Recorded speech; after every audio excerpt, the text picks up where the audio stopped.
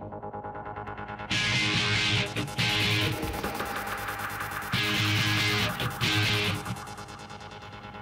Stars hockey team has once again found magic here in Big D.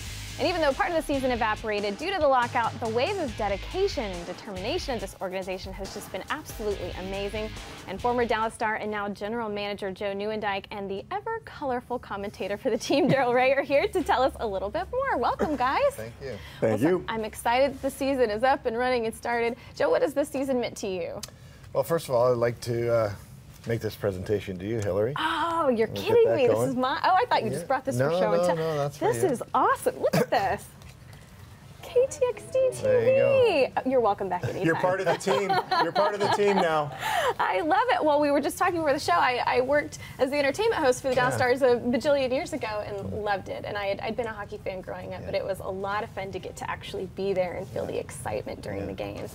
Well, it's great to have hockey back. I think, obviously, with missing part of the season, there was a real appetite for hockey back in the city. The fans have been terrific in the home games that we have. We haven't had that many home games yet, but they've shown up, and it's been real exciting down at the AAC. Well, I love the new Believe campaign. The commercials have been really inspiring and a lot of fun, and really reminding people of why the Dallas Stars are such a great organization. And the games are just a lot of stinking fun. I mean, they're just a lot of fun. Well, the new ownership. I think bringing Jim Lights back as our president. Joe's done wonderful work under trying times the last few years, and now with a good young core that we have here now to build with. And I think you saw last night, although the outcome wasn't great, the vibrancy within American Airlines Center. It's the one sport where you can have a true home ice advantage, I think, because of the fans.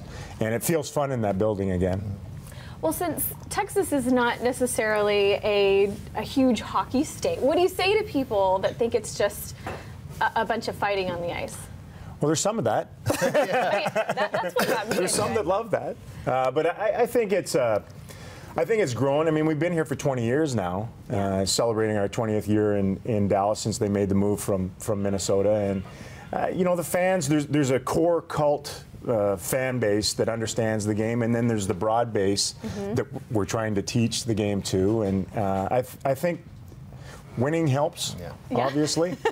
That's his job. Absolutely. Well, I also think that it's been difficult. It's been challenging for a lot of people here in Texas to grab onto something the last few years because we've been under some trying times. But I think, like Razor said, when Tom took over a year ago, that he really brought a lot of stability to the organization, and it's allowed us to do some things that we might not ordinarily had been able to do.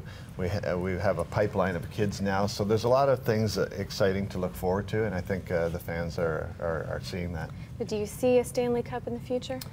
That is the goal. How quickly we get there, I think, is the development of our kids and how quickly they can become superstars in this league. But we're seeing a lot of young kids that weren't projected maybe to be on our team this year that are having an impact on our team right now. So, and we have some more in the minors. So it's been exciting.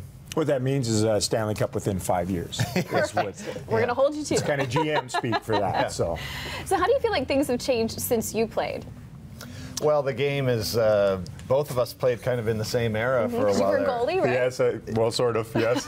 He was a goalie, and then he became a broadcaster, part-time goalie for us in the late 90s, which was really good for our hockey club. But the game is so different now. It really is. The speed of it, the pace at which they play, it's amazing to me how fast the game is. So I would say that's the biggest difference. It is. You know, they made some rule changes to change it from sort of a plodding game that it was maybe, you know, 8-10 years ago to this fast, exciting game with more offense, I think, involved in it, and fans seem to have globbed onto it. That's what I love about it, because there's never a dull moment. I mean, you never sit there twiddling your thumbs during a Stars game ever. I mean, no, you know, I hate saying this, and I have to agree with it a little bit, but it is one of the greatest spectacles live as far as sporting events are.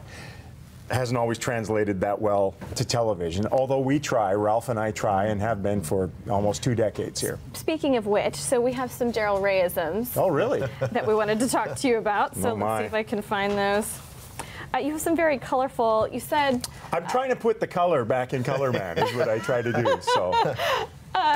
The score is 1-1.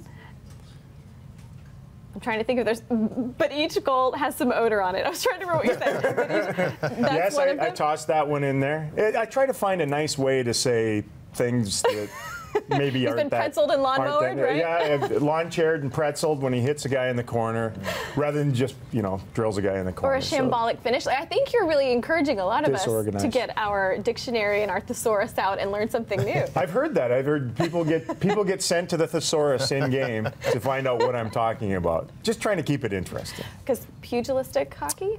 We had that the other night in Vancouver, didn't we? We did. A little truculence. There is a role for fighting in the National Hockey League. You keep us on our toes. We love that. That's right. Well, so what about some things that fans can expect? Because there's some really exciting stuff coming up this season and the rest of the season. Well, there really is. With this shortened season, all the games mean so much, and we've just this past week we've gone from a high in Vancouver, where it was an incredible victory and a building block for our team, to a low yesterday of giving up 3 goals in the third period. Right. These things do happen, but it's just the wave of emotion, and I think the fans feel that too. But we have an exciting team. We have some really good players in certain roles that are doing a good job for us. Ryan Garbutt. These guys don't want to come out of the lineup, so they're doing everything they can. And with that, you get a little truculence like we had the other night in Vancouver. See, it rubs off. He used truculence. This though it's like a hyper season. Usually an NHL season's 82 games long. This one's only 48. Our season on steroids. So you got exactly. Love it. Only without the steroids. Well, That's and right. now I have my sweater to wear, eh? Yes, Thank you very much. Atta girl. Well, I'm glad you guys were here. Thanks. Good to see you again, Hilary. Thank you.